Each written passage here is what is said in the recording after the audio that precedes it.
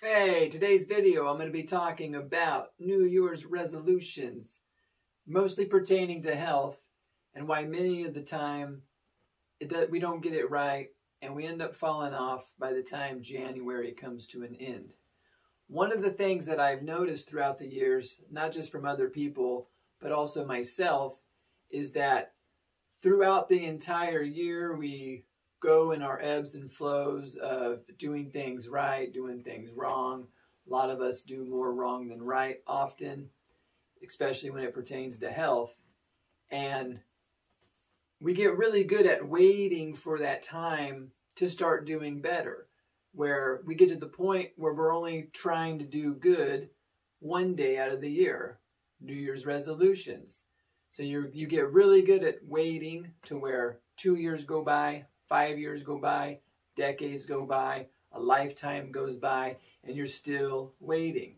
You're waiting to do better. You're still waiting to get better, right? You want to think of it more as something that you can do every day throughout the year. Every day is a resolution, a time to make your life in any way, shape, or form better. I've had to do it for a very long time. There's been times in my life where I really didn't care on improving. I've luckily have held health as a very important staple in my life since I was a younger child, but I know many other people haven't had that opportunity. So there's other areas of my life where I've wanted to do better, and then I've gotten good at waiting, even just doing YouTube channels or any other type of business or anything at all in life. We get really good at waiting and we never get things going. So even with, say, wanting to have a new channel or do a business or do anything like that, you just start where you are with what you have and you go from there no matter what day it is. Now, for health, you could do that in February, you could do that in December, you could do it any time of the year. We often wait until a little bit before the summer so that we can shed a few pounds so we can look a little bit better maybe at the beach, or a lot of the times we have an event coming up where that's our motivation to start doing a little better, whether we want to fit into our wedding gown or we want to look better maybe in our suit as the best man. So the more you start realizing that you don't have to wait, you don't have to be a waiter, someone that waits and waits and waits and things never get done. You want to start being a doer, that when you come up with something in your mind, maybe day one you can't go all in, but you start little by little getting there, and you go from being someone who waits and someone that starts getting proactive and does, whether it's in working out or anything that you know you should be doing to get the results you want. Because you could read about doing push-ups all day, but you got to do the push-ups, right? So there's a new year coming up just around the corner. 2023 is going to be a really amazing year for a lot of people and a pretty crazy year for a lot of other people, with so many crazy things that have already been happening in the world to other crazy things that are coming. That doesn't mean you have to fall susceptible to them at every corner. If you're used to waiting around, that means you're unprepared for certain events in life. So you're going to be found scared, unknowing what's going on, not have any idea of what to do next. You're going to get emotional, and for some people, they're going to get crazy. But when you're prepared, when you take action every single day to improve in some way, shape, or form, when things come up in life, whether they're from out there things, like out in the world, outside of you, or they're from within, things that you do, things that you cause yourself, you're better prepared to adapt to them and prevent them from happening, or put them into better understanding so that you could prepare for things that could be coming next. And that's why health is so important, because it leaves you with more clarity in your mind and more curiosity to the things that could be going on around us, instead of just kind of having a foggy mind because you're bogged down with overweight, your body isn't working optimally because you don't take in enough nutrients throughout the day or hydration, This right here is just some lemonade I make in the winter. It helps me prevent from getting sick, so I don't have all the coughs, colds, and ailments most people suffer. Not that I can't get them, I just experience less of the symptoms when I do get sick, or even go winters without getting a cold or a cough or a scratchy throat at all. I like it very much.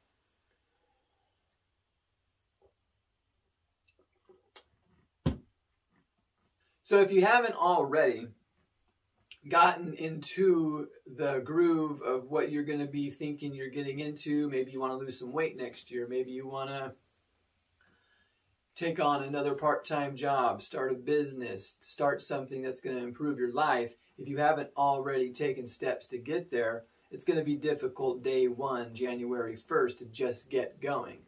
A lot of the times when I want to make change in my own life, I try to get started in November and December so that I can hit the ground running in the new year instead of just getting started with all the bad habits and everything that I'm bringing with me from the year before. People that gain weight, people that have health problems, and people that gain weight and people that have other health problems and issues and stuff like that, they're bringing all these bad habits over to where the first thing, the first sign of anything that deflates them, the first bad news, the first realization that things are going to be difficult, they sputter out and break down like a cheap chair. So having some momentum going into the new year is very crucial, I've learned throughout the years of trying to get all this right myself and know where am I close to having it all right, but I have a much broader, better understanding since the past decade, I've just put a lot of effort in improving myself, and in a lot of ways I have improved, and in many other ways there is much more room for improvement.